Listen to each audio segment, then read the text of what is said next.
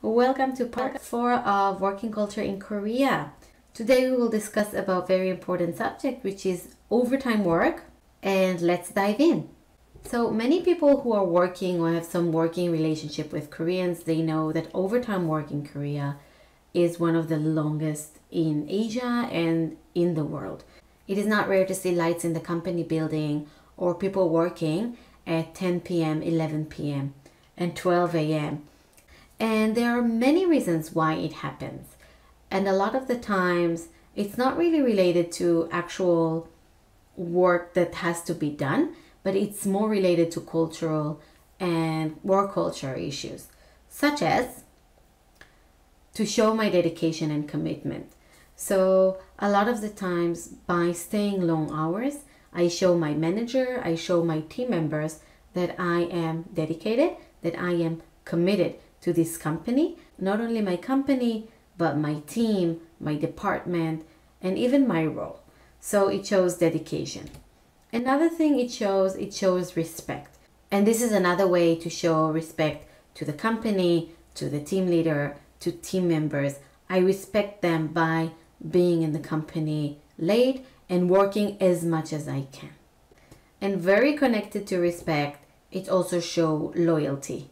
I'm here, I'm with you, I am loyal to company, I am loyal even sometimes to the team manager, or I'm loyal to the team. So loyalty is another thing I can show by working late. Sometimes an employee can do it due to some political issues that they want to solve, or maybe they want to show somebody something. So for example, let's say I want to move to another department and it's under negotiation. So one way for me to show them that I'm hardworking and I'm serious about it is, for example, to show them that I'm working late. But they cannot really see that I'm working late because there are different departments. Maybe they're not sitting with me. So for example, I can send them an email at 10 p.m. And then when they receive the email, they say, oh, he was working so late. And they can consider me as a potential candidate. And this is just one example. There are many other political issues that can affect my overtime work.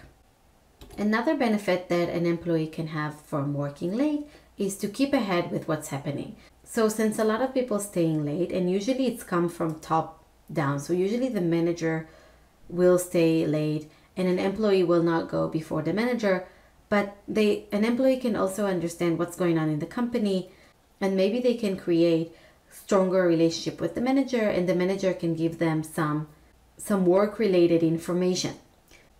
So for example, I stayed late and my manager also stayed late and there is no one else from our team. He might ask me to do something which related to the next project, and then I have the knowledge of what's going on and I'm already in advance and I can perform better and I can show results better. And of course there are many other reasons, but the last point that I want to make is the perception and saving face.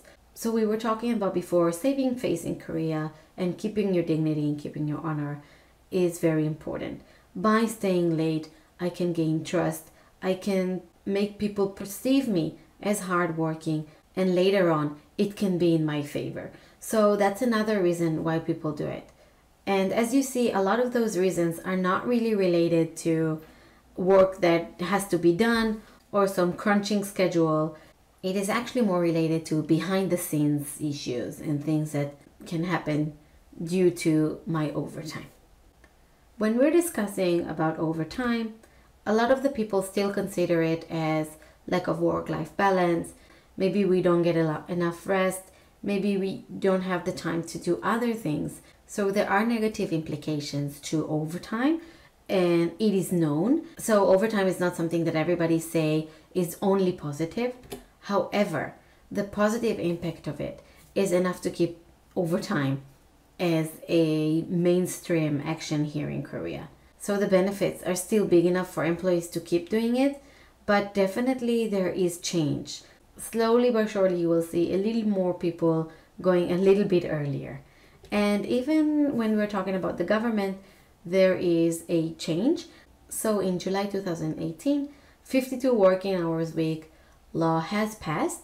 Implementation will take time. Again, this is something very difficult to force, but basically the government is trying to attack this issue and to resolve it and to try to make a little bit more balance, as overtime work actually causing efficiency level to go down in Korean companies. So legislation is the one way that Korean government is dealing with this subject.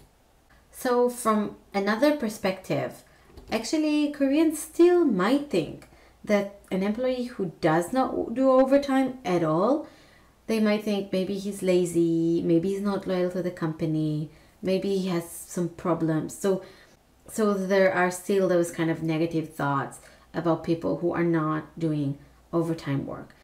Now, when it comes to Koreans working with non-Koreans, many of the times Korean can understand and accept that non-Koreans do not work the same hours. And this is still gap in business, but it's not a major issue when working with non-Koreans. And that was all about overtime. I hope you enjoyed this subject, and I hope you can understand a little bit more about why Koreans work long hours and what's the motivation behind it. And I will see you in part 5.